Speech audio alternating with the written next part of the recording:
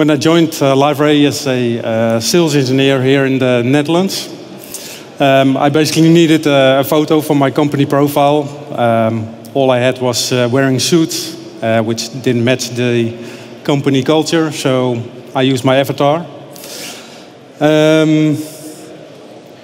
But to be honest, I actually started 6 months without any Liferay experience, or portal, or CMS, or whatsoever. So maybe it should have looked like this. So without any experience, I'm here at the DEVCON. So you may be thinking, okay, what can I learn here?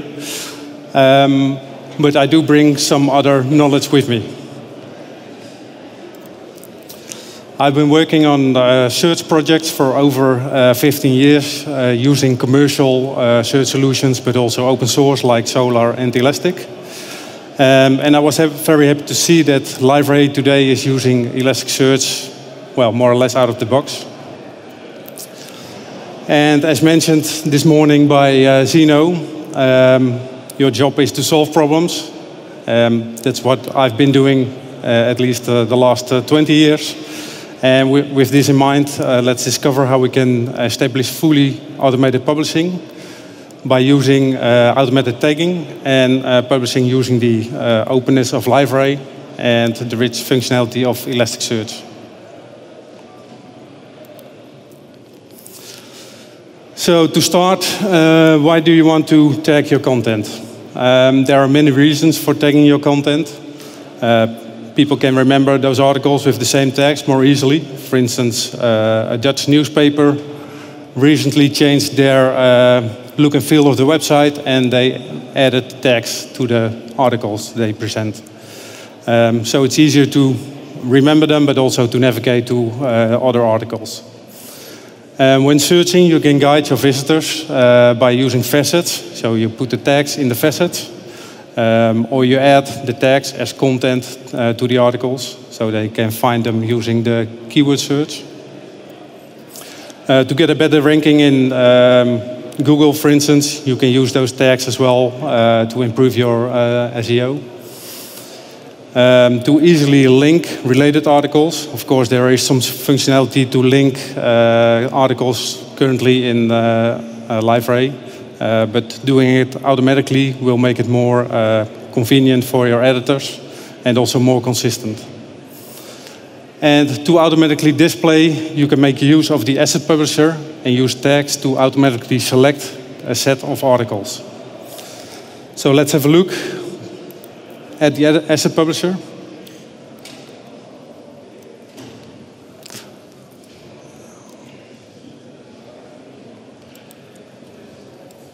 We have to move that over here. Oh.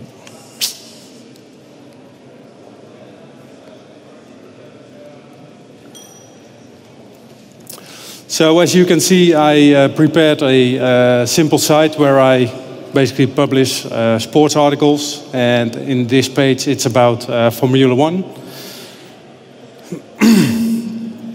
And if I want to add a new asset publisher on my homepage, I have to log in first.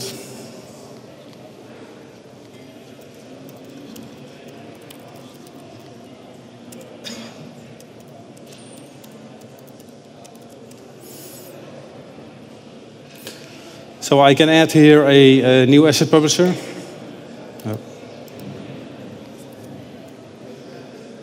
And I prepared a configuration for it.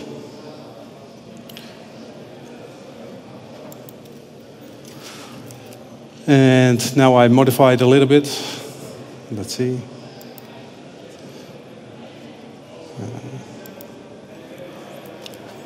So currently it's selecting all the articles using F1. So remove this one and then say, because it's on the home page, I want a generic topic. And then just save it.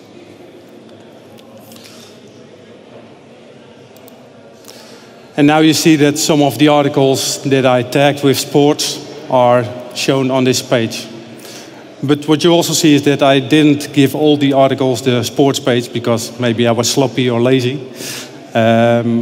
So how should we improve this? So let's first have a look at manual tagging.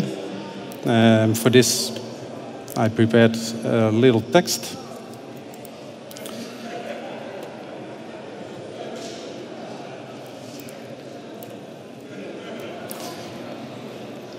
So normally, if you add an article, we go to the web content.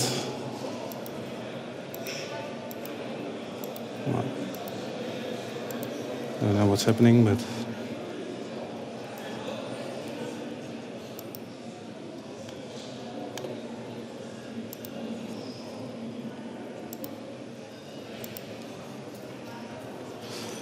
So we can basically add a new content item. So in this case, just basic web content.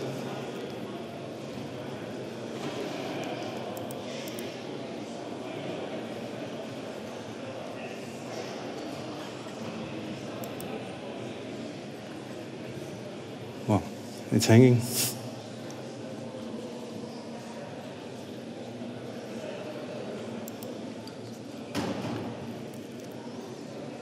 Let's see, maybe the network is a bit slow, but...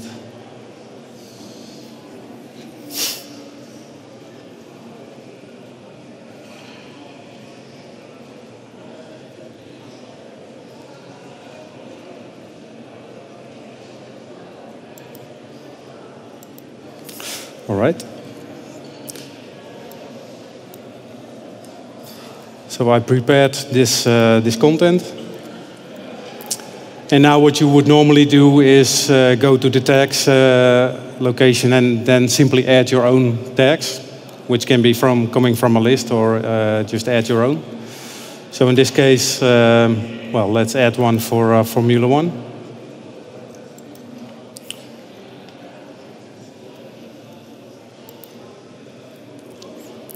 Then we save it.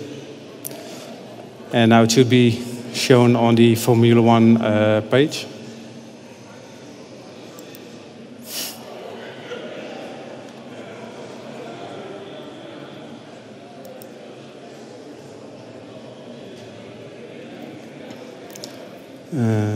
And there it is. So it's up here.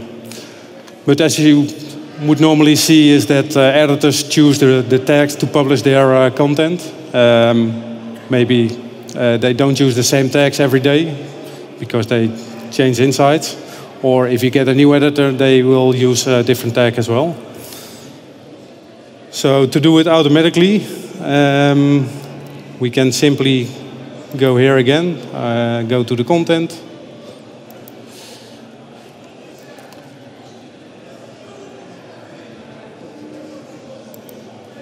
And now I'm going to use the auto tagger that I created. So I'll go here. It more or less looks the same. So you still have the same fields that you have to fill in.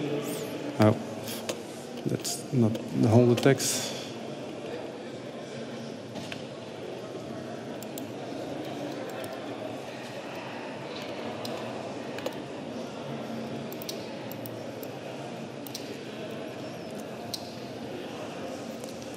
So let's put the title up.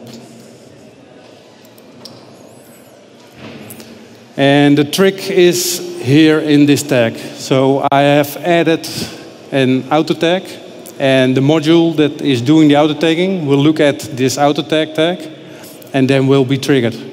So what it will do, it will look, in this case, only at the title, but you can extend it to any part of your content, so also the content itself, or maybe some metadata, or an attachment, and use that as input for the auto tagger.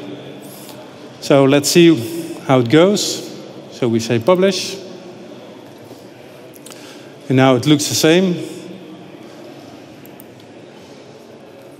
except that it has added auto tagging. So in this case F1 and sports, because I created two rules, one for F1 and one for sports, looking at certain words that are in this title. And now if we go to the sports homepage, for instance,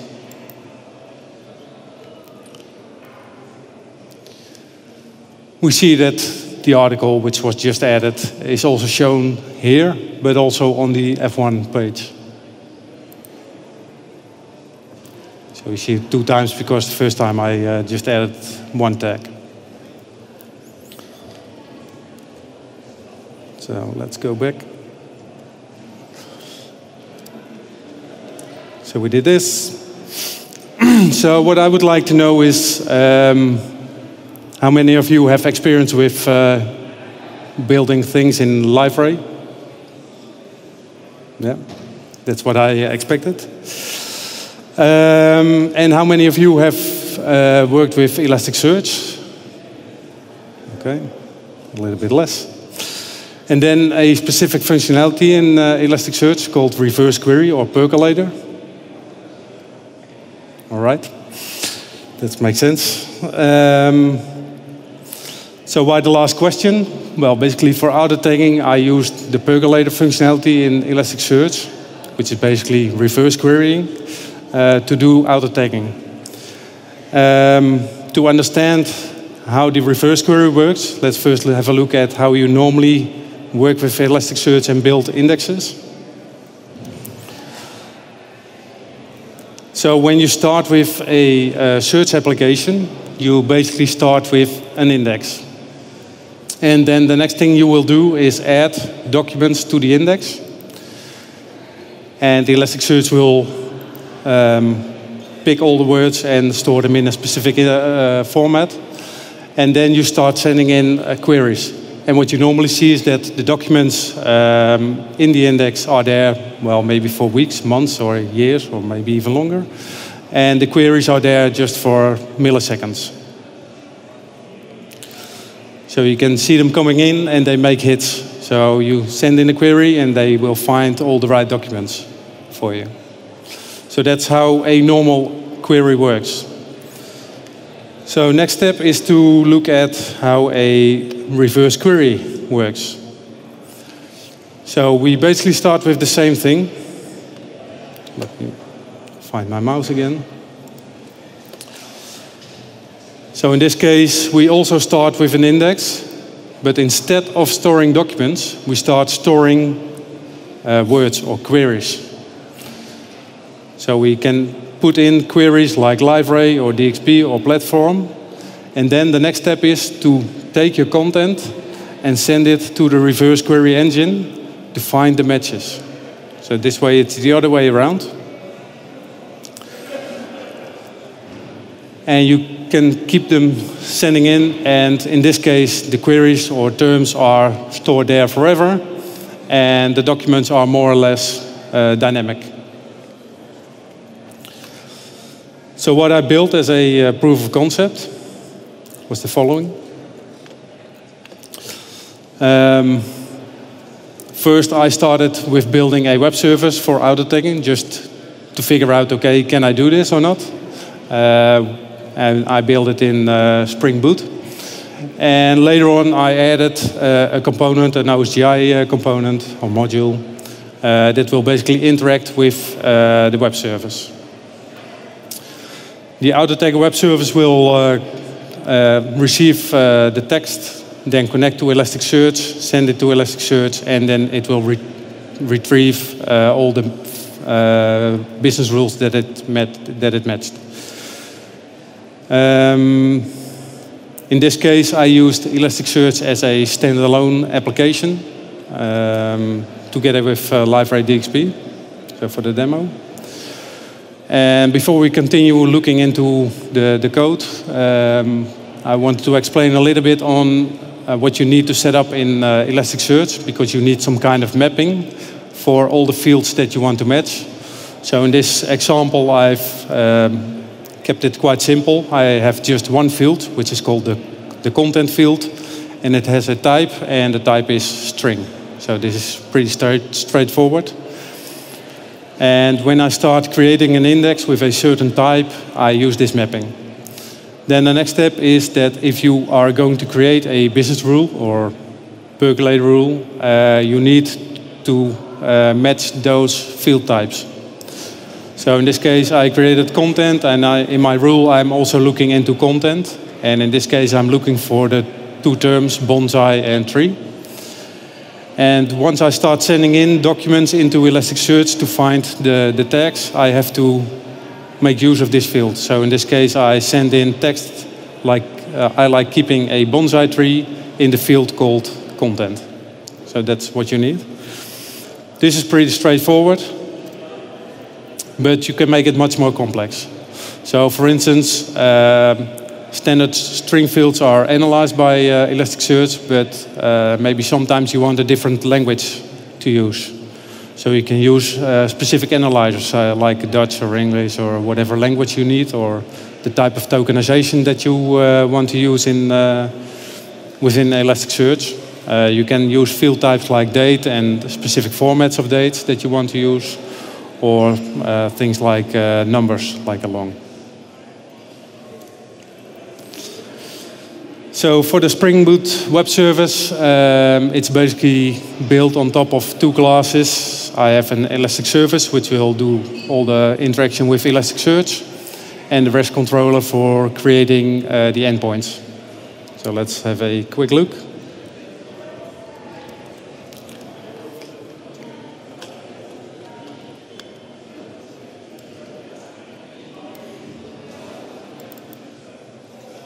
Can you see this?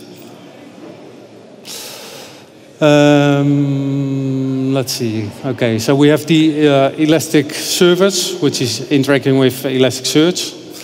And first of all, we need to have a connection with Elasticsearch. So we basically use the transport client. We give it the cluster name. We give it the host and the port. And then we are able to connect with Elasticsearch. So that's the first step. Then to get a list,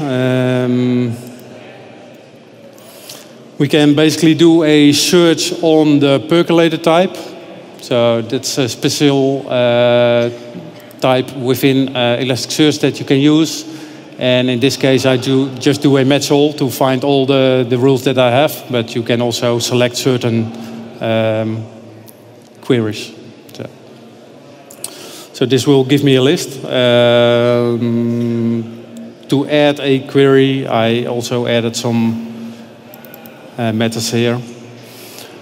And in this case, it's using the query builder, and you can define your query as simple or as complex as you would like, and then simply store it in the percolator type. Now for the REST controller, I'm basically using this Elastic service.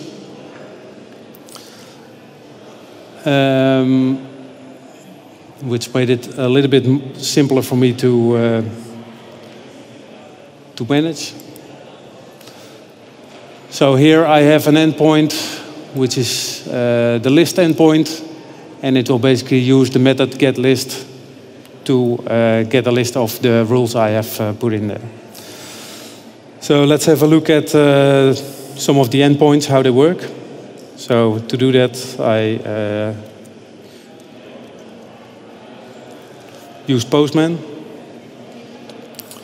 And Postman is a client for, well, basically running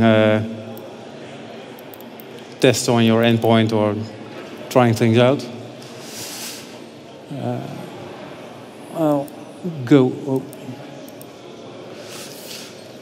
So this is one of the endpoints. As you can see, it's, well, I hope you can see it. It's the REST tags list. So this will give me an overview of all the rules that I've currently stored in my system. So you will find several things. Let's see, it looks like it's hanging.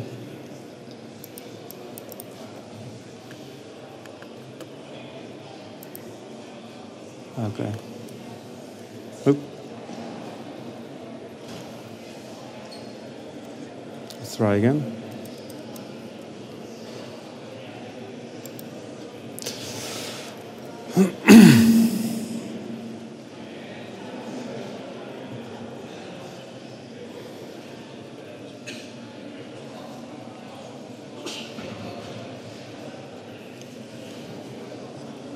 Well, normally it's a little bit faster, but let's see.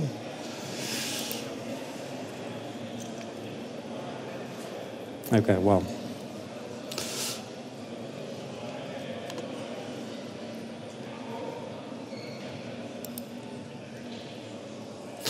So now it's better.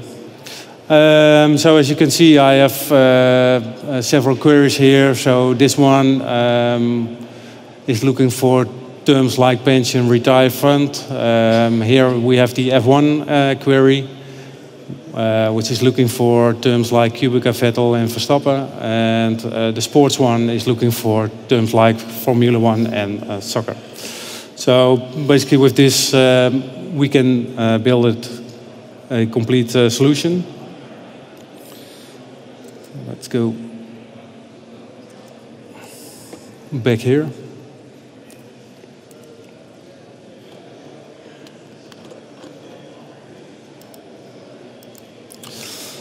For the service module that I created, at first, because I didn't know any of OCI or Liferay or whatsoever, I thought, okay, well, that's going to be complex. But actually, I figured it out quite easily.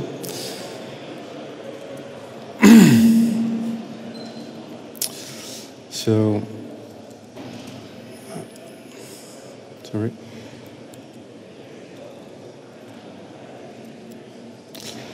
Let's have a look. So in this case, I have the elastic tagger, and it basically contains of 3 methods.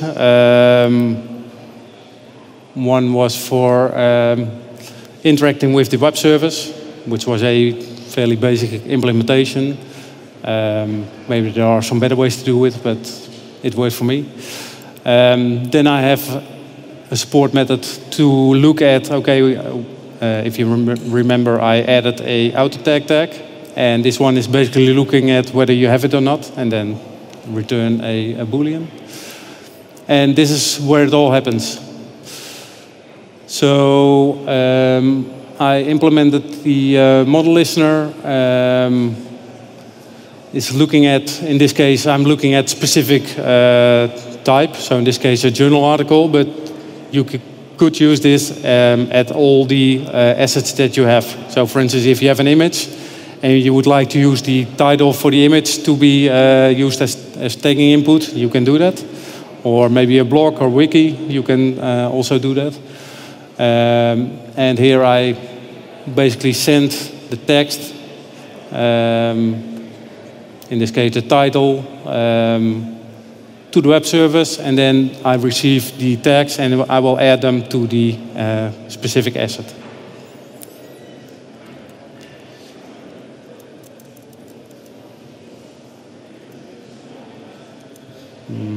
Let's see.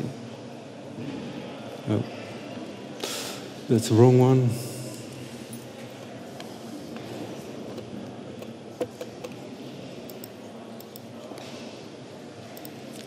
Looks like I have a bit of a fight with my presentation.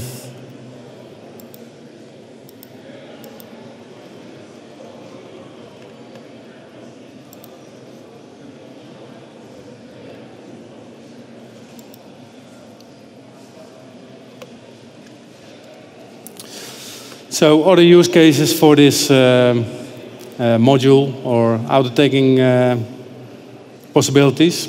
If you get a lot of content by content providers, you can use the auto-tagging to automatically tag all this content and thereby automatically publish this content to your website without any manual actions. You can tag content in your document and media library automatically. So by simply creating rules, people can drop in their Word document or PDF document, and you can take out this text and send it to the auto tagger, and it will automatically tag those items.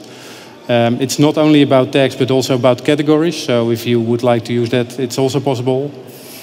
You can send push notifications to mobile apps or browsers. I also have a small demo on how you can generate specific email alerts based on what a user is interested in. So they create their own rules, and then you send an email, okay, we got this new article, which is about the subject you are really interested in. Auto-forwarding to social media. So if you find certain hashtags, you can directly send it to Twitter, for instance, by using the auto-tagging. And also auto-detecting language. So you can say, okay, I create a rule where I use words that are quite common in a certain language, or maybe use it as a way to find bad words. So in things like comments.